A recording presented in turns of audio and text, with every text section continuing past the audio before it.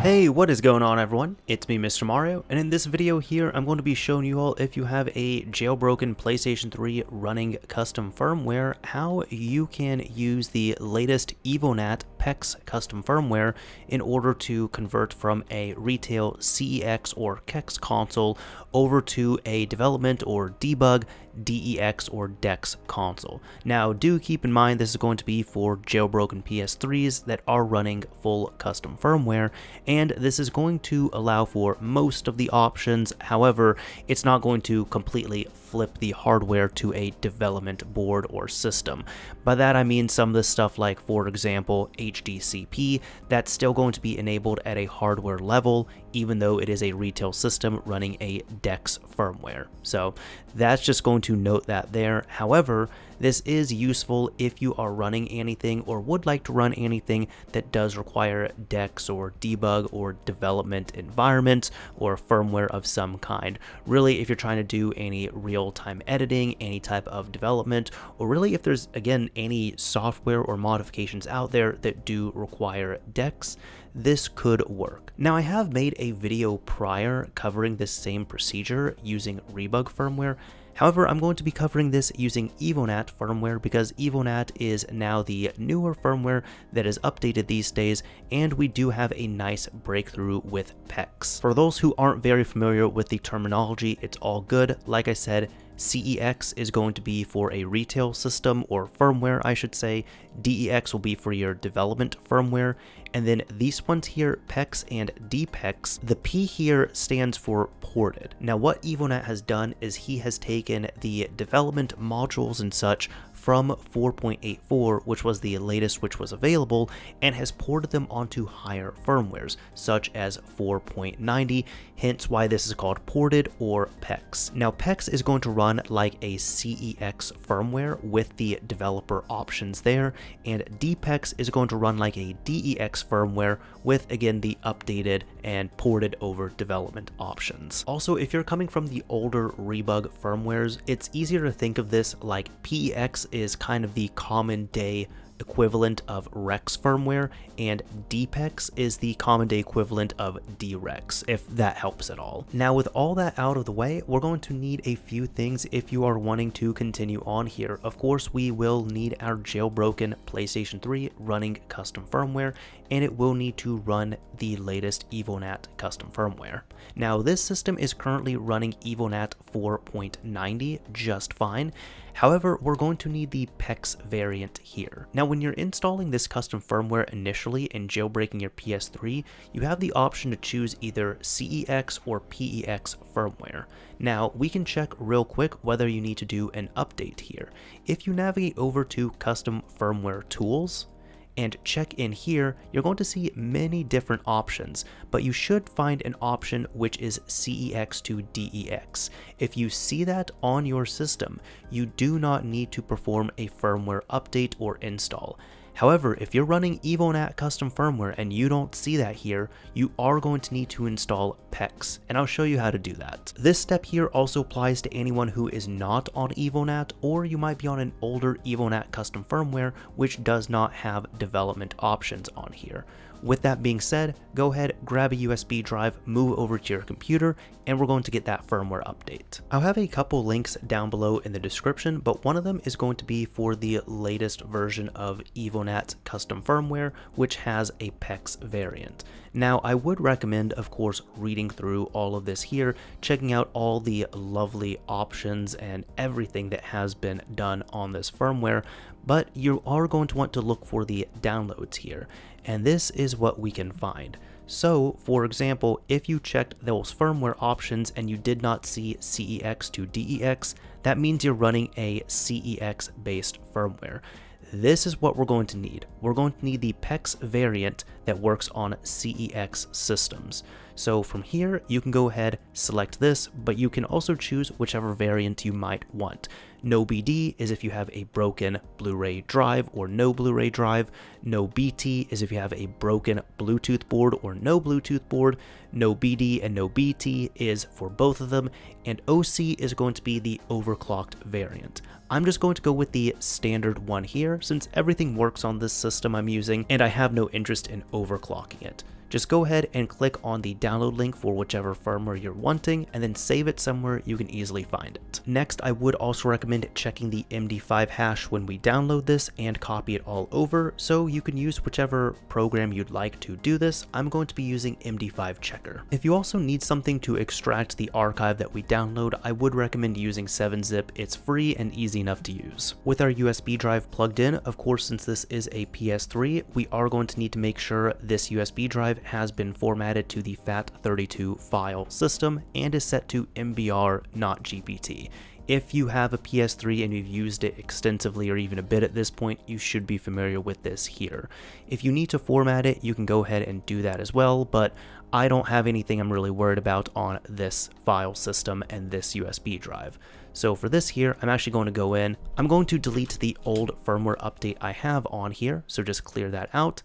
And let's go ahead and put the new one on the drive. So for this here, let's extract our PEX firmware. You can right click on this and extract it if you're using 7-zip into its own folder. And we can do the exact same thing for MD5 Checker. Now with the PEX firmware extracted, we can open up the folder and you should see a few things here for the PS3 folder, as well as a README, an MD5 hash, and links if it's all included on here.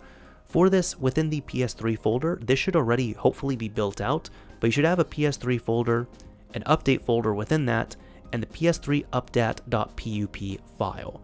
Since this is all built out, I'm just going to right click and copy out the PS3 folder here. Now on my USB drive, I'm just going to paste it right onto the root. And with that copied over, we should be all good.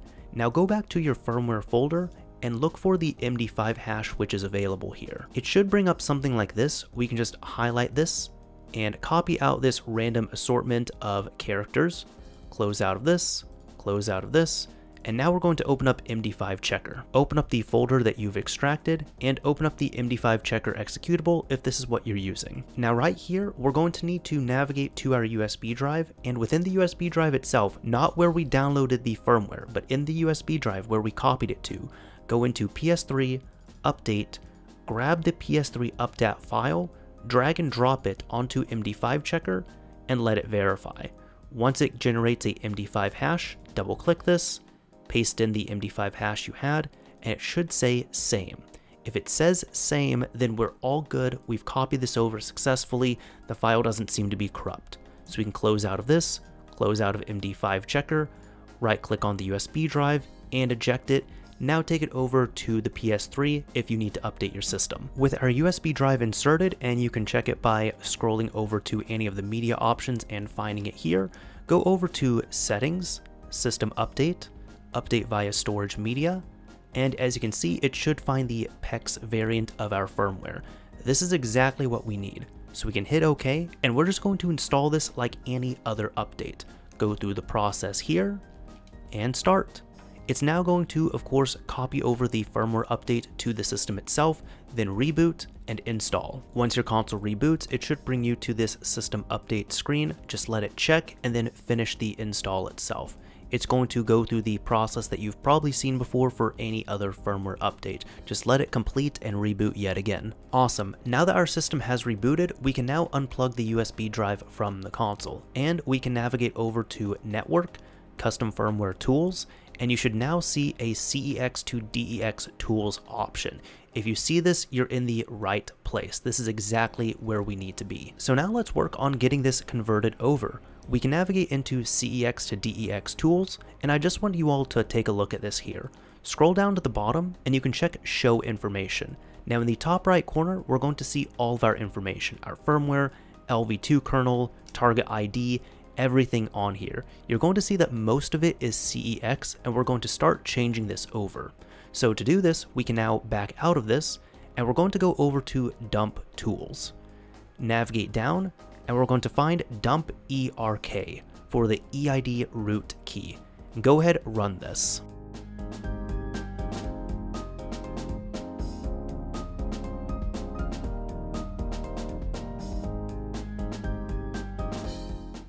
There we go. Once it confirms that ERK has been dumped, we are good to continue. Go back, go down to CEX to DEX tools, scroll up, and we're going to convert to DEX. As long as you understand this warning here, you can continue on and let it reboot. Now check this out. When your system reboots, in the bottom right hand corner, you should see some hostname, connected from, and IP address information. And if you see that there, congratulations, that is a sure sign that we are in DEX mode here, that we've been able to convert this. So this is technically a PEX firmware that we are now running in DPEX mode, you can say. We can come back over to network, go up to custom firmware tools, go down to CEX to DEX tools, scroll all the way down to show information, and check this out. Pretty much everything is running in CEX mode except for two more options, which we're going to change up. First of all, let's change the LV2 kernel, or level 2 kernel. Scroll up here, and we're going to select swap kernel. As long as you understand this and you're okay with it, continue on, and it will now reboot yet again. There we go, we are almost done. You can go back over to network, custom firmware tools, CEX to DEX tools, and check the information. Now the last thing is going to be debug settings. For this, it's going to be about the same as before. Scroll up here, find toggle debug settings, and there we go. That should be enabled, so we can now physically reboot our system to apply these changes. So I'm just going to come over here, turn off the system, or actually, what am I doing? I could just do this from network. Go up here, power options, and let's just do a hard reboot. We've now rebooted our system yet again, and if we come over to network, custom firmware tools, and CEX to DEX tools, check the information, check that out. Everything is running in DEX mode. So congratulations, you have now converted over your system and done the CEX to DEX conversion. So now your system is running as a DPEX firmware. Keep that in mind in case you ever want to update while running your system in DEX mode. It is worth noting, if you choose to keep your console in DEX mode completely, that is totally up to you.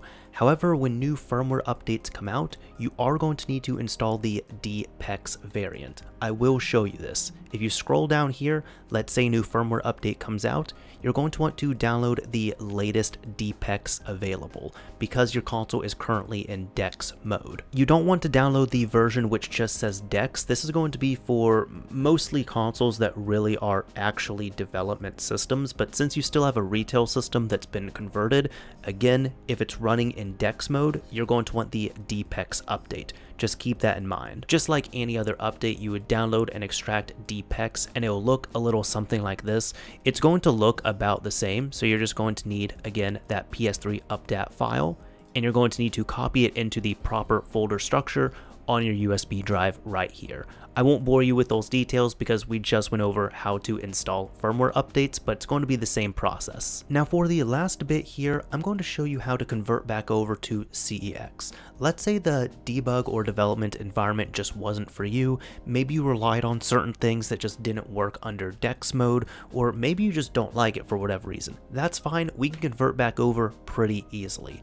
For this, we can navigate over to our network column and custom firmware tools, and we can go over to dump tools here if you need to dump your ERK for whatever reason, or your EID root key. I know mine is on the hard drive here, but just in case you don't have it on your hard drive, like you've swapped hard drives for whatever reason, you can go ahead and dump this if you need to.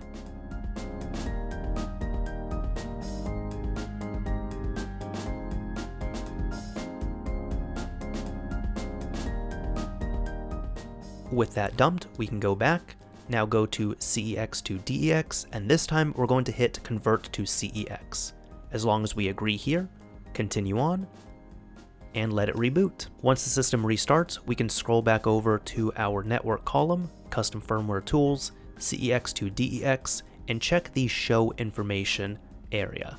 Now, as you can see here, actually almost everything is CEX aside from the debug settings, and VSH is set to DEX, but I'm actually going to keep that DEX just because it was already like that when we were running in CEX mode. So for this, we don't have to worry about swapping the kernel, we just have to change debug settings. So that does save us one step here.